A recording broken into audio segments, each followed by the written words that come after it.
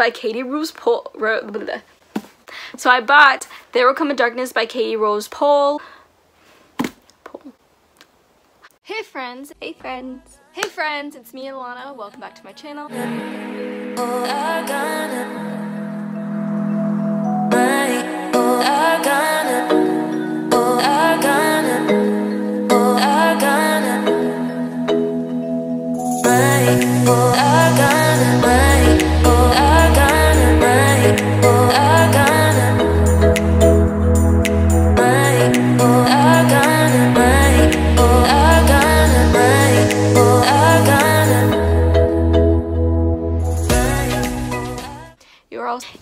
You are all sunflowers in a world full of weeds. Hey friends, it is me, Alana. Welcome back to my channel. For this video, I'm going to be doing a haul for you guys. So, I have accumulated a number of books that I didn't realize was a lot until I put them here next to me to show you. In my defense, a good chunk of these I was sent, but also a good chunk of these I bought, so that's also not in my defense. But I am going on a book buying ban. Literally, I gave myself permission to buy 2 more books that are coming out in September because I've been anticipating both of those for a minute, and then after that I'm literally going on a book buying ban until December when the last Ember in the Ashes book comes out. So hopefully that'll help me. Otherwise, we're just gonna go straight to this haul. Okay, so the first book I received was The Inheritance Games by Jennifer Lynn Barnes. This is the finished copy. I actually received this around the same time that I got the ARC because Little Brown Books sent me a finished copy, which I was blown away by and super excited about. So thank you to them for sending this to me because I am really hyped for this book, and I'm definitely reading it in September. The next book I was sent from Simon Teen, and that is Legendborn by Tracy Deonn. This is an ARC. I'm so excited to also buy the finished copy because gotta support my Black authors. But I am actually reading this as I am filming this, and I am really loving it. The next book I was sent was When No One Is Watching by Alyssa Cole. This is her first thriller novel. This was sent to me by HarperCollins, so thank you to them for sending me this as well. And I am really hyped about this. I have seen a lot of people excited, so now I'm looking forward to it. I'm nervous because I'm a scaredy cat, so now I'm gonna get scared. But I love the fact that it does focus on the concept of gentrification in Black neighborhoods as like the whole idea behind this thriller, so definitely intrigued. The next 2 books I bought, I don't know why I did this because I haven't read the first book yet, but I own Nevernight and I own it in paperback, and I had been waiting to get the other 2 in paperback because I wanted them all to match, and so I bought God's Grave and Dark Dawn in the paperback editions. So yeah, I don't know why I did this. I don't even know if I'm gonna enjoy this trilogy, but I have to read it now, so there we go. Let's hope this doesn't backfire on me, basically. Next 2 books are the same book. Okay, in my defense, I didn't realize that I was gonna get 2 copies of this because of reasons that I'll explain. So I got 2 copies of Stardaughter. So I got this first from Book of the Month. I saw that they had a copy of it that we could get. So I had decided just to get it from Book of the Month because I was like, ooh, that'll be cool. And then Fairy Loot, I guess, picked this as their Book of the Month as well. The last Fairy Loot box I received also had a copy of Stardaughter. So now I have 2 copies, and I don't really know if I'm going to keep both of them or not. If I do, I'm probably going to lean towards the Fairy Loot because it is signed and these sprayed edges are really pretty, but still trying to decide, honestly, because I was not expecting this. Next one is another Book of the Month that I got. I got 2 Stardaughter, and then I got The 7 Husbands of Evelyn Hugo by Taylor Jenkins Reid. I've heard so many people love this book, And since I figured I was gonna tiptoe into literary fiction this year, why not go ahead and grab something everybody loves? I know that could be a hit or miss for me surrounding like books like this, but honestly, we shall see. The next book I got was Jade City by Fonda Lee. I've heard so many people loving it. I feel like the entirety of book Twitter is reading it, so it's like a giant buddy read at this point. Erin loves it, Monet loves it, Kay I think is loving it or loved it. So honestly, I feel like I'm just missing out because the whole group chat besides me and Chanel has read it, and I'm pretty sure Chanel's about to read it too. So I definitely want to read this. It's gonna be part of a video that I'm doing I can't tell you all about until you see it, but I'm very, very hyped to read this and check it out. Next book I bought was The Beast Player by Naoko Uehashi. So I didn't realize, so this is actually, I guess the anime is based on the book, so this is actually an anime as well, and it's an anime that I really, really loved, and it's been a really long time since I've seen it because they took it off of Crunchyroll. Sad tear. But I didn't realize it was a book, and so I got kind of excited when I saw it at my store, and I was like, ooh, I'm gonna buy this because I want to see how similar and different the book is from the anime, because when I tell you the anime was so good, I was sobbing because of how like emotional the anime was and how it just made me feel, and so I'm like, maybe the book will do the same exact thing. Who knows at this point. Next I have The Merciful Crow by Margaret Owen. I've heard a lot of people love this and rave about it, and I'm gonna be honest, I have been really getting into fantasy this year. I've been buying a lot of fantasy this year, which has been really surprising. So I'm trying to find like really good fantasy books everybody has loved, and this seems to be one that a lot of people have raved about. So I'm definitely intrigued. It's been on my TBR for a while, so I figured since it's sat there for like a year, I can buy it. Next, I bought The City of Brass by S.A. Chakraborty. So I don't know why I bought this. I'm gonna be honest, the cover has always intrigued me. Like, I really love the way this looks and the way it shimmers in the light. So that helped me like decide to buy this. Also, I know people love this, and I'm trying to kind of jump into adult fantasy a little bit more. So I'm kind of just collecting adult fantasy books that I know people like right now, and then eventually I'm going to pick them up and figure out if this is my genre or not. And the next book I have is Heartstopper, Volume 1 by Alice Oseman. I've heard so many good things about Alice Oseman.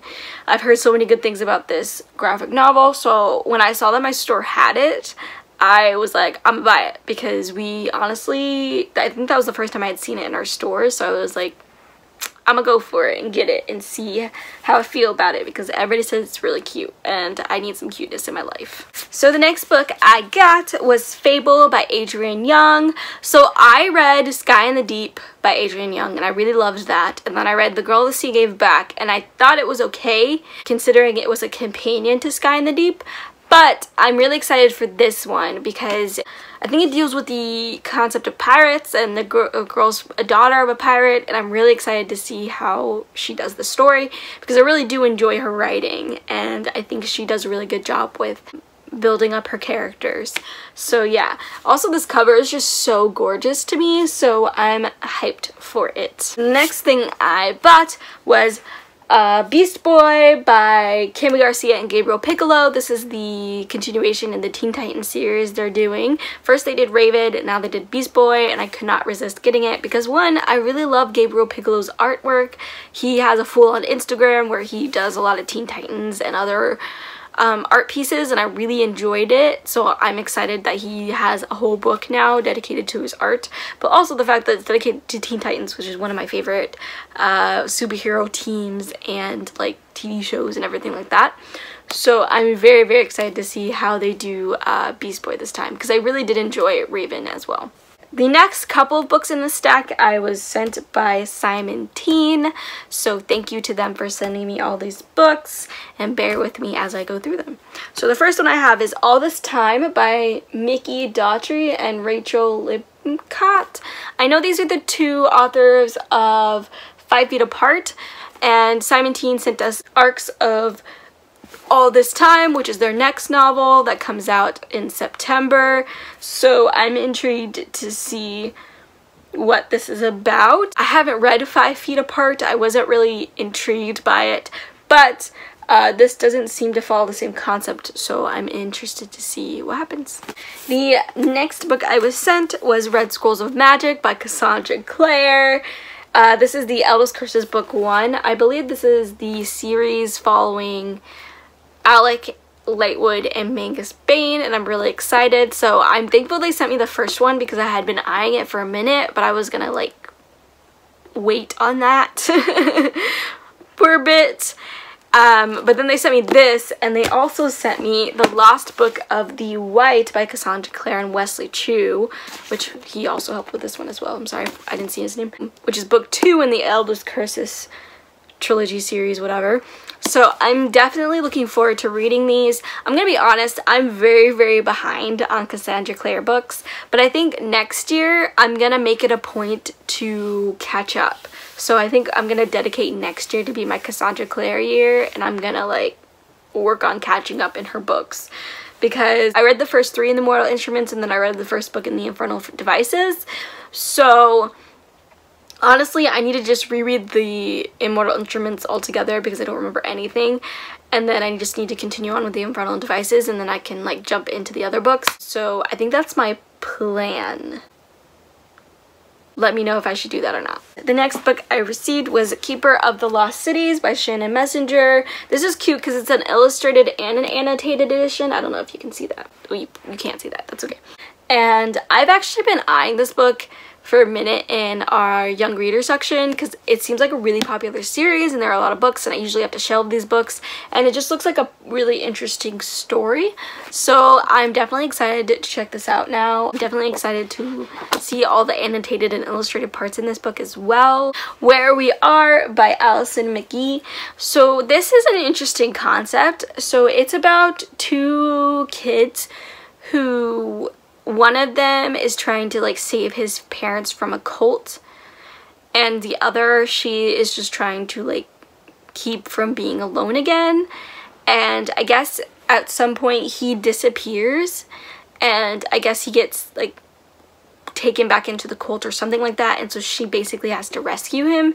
So it sounds intriguing. I've never read a book about cults before, or that included the concept of cults, so I'm intrigued to see how this is done overall. Next one is Don't Ask Me Where I'm From by Jennifer De Leon. I've seen a lot of people talking about this. I feel like a lot of people have enjoyed this, so I'm really excited to pick it up and check it out. I think it's about a girl who basically is hiding her identity because she transfers to a really rich school, and they kind of are very ignorant in certain areas, and so she's kind of ashamed of her background and her heritage and just kind of who she is.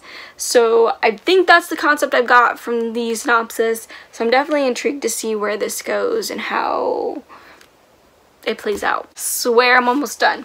Next book is Cia Martinez and the Moonlit Beginning of Everything. So I feel like I've heard a lot of people rave about this as well, so I'm really excited to check it out. I know it deals with the concept of immigration and honestly deportation and the concept of aliens from what I got from the synopsis, so I'm intrigued to see where this goes. And honestly, this cover is really beautiful, so I love that. The last book I was sent by Simon was Beetle and the Hollow Bones by Liza Lane. So this is a cute little Halloween graphic novel that they sent us, and honestly I'm really hyped for this. I'm definitely going to be reading this in October because it looks really cute, and again, look at this artwork. Just like, it's very Halloween themed and I really love that, so I'm excited to check this out. I don't really know what it's about, but I'm sure it's going to be beautiful just because of the colors and honestly the artwork. And then I have 3 more books for you that I bought myself, which isn't surprising. So I bought There'll Come Up Darkness by Katie Rose Poole. I bought this because one of my coworkers was raving about this to me, so I was like, okay, that's one person that told me I should read it. Then Erin from Booked and Busy was raving about it, and I was like, okay, that's 2 people. Then Chanel from Chanel Time started raving about it, and I was like, all right, that's 3, I gotta buy it. So I saw it at work and I bought it. I really love this paperback edition too because it's gold and then the map on the inside is purple. So I was like, that's cool. I liked it. So I'm definitely intrigued to kind of check this out. The next book I bought was Know My Name by Chanel Miller. I bought this because of Chanel from Chanel Time. Because she read this book and she like loved it. Obviously it's really hard and heavy and it's a very intense book and topic, but she did enjoy it and I wanted to check it out for a while. So in case you don't know, this is written by the girl who was sexually assaulted in the Brock Turner case, and this is basically her taking back her narrative and her voice, and I am all here for that. Definitely trigger warnings. I don't know what all goes into this, but please look up trigger warnings before you look into this or pick it up or buy it or anything like that. I'm definitely going to be looking at the trigger warnings because I know it's going to be intense and it's going to make me angry, but I definitely am interested in reading this book. And the last book I bought was Red Queen by Victoria Aveyard. I bought this because of Aaron and Kay because they were raving about Red Queen, and I was like, well dang, if y'all liked it so much, now I kind of want to read it. And then my best friend literally texted me like a day ago and was like, oh hey, I bought the Red Queen. And then she's loving it and she's like, okay, I'm gonna go buy the rest of the series. And I was like, everybody's loving this book. Okay, now I gotta buy it. So that's 3 people. So I'm definitely intrigued to read this and look into it. I think I'm gonna be trying to buddy read this with Aaron and Kay. I don't know, but I'm gonna put this in the universe and maybe they'll want to do it with me. Alright, so that was a really long haul. I'm so sorry. Again, I'm really caught up now, so I'm definitely gonna try and keep my hauls shorter in the future. But yeah, if you like the video, please like it down below. If you have any comments, questions, or concerns, please leave all that in the comment section down below. If you're not good at leaving comments, I'm gonna go ahead and say leave me an emoji down below. And if you want to see more videos from me, please subscribe down below. You are all sunflowers in a world full of weeds.